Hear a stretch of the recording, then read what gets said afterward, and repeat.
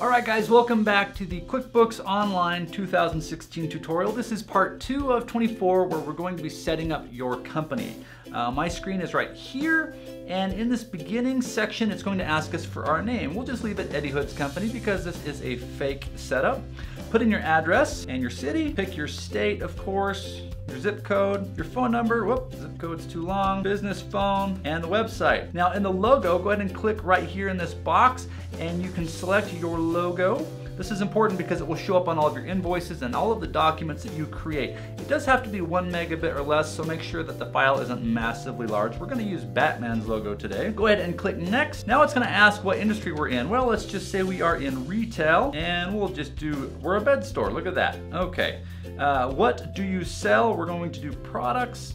And this is important because it does set up QuickBooks differently. It allows you the ability to track items a little differently. So select that, and you do have the option of doing both. So business type, in fact, let's do both just for purposes of this tutorial. Our business type, let's say we are an LLC and we've been in business for 1 to 2 years. Now, how do you keep track of your business right now? Just let it know if you're doing it in Excel or desktop or online banking or whatever. Let's just say Excel. What matters to your business?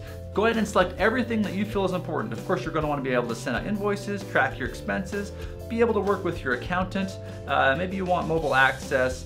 You probably do have a point of sale system since you're selling beds. Maybe you've got an online website that does e-commerce. Of course, you're going to be tracking sales tax, and you have employees.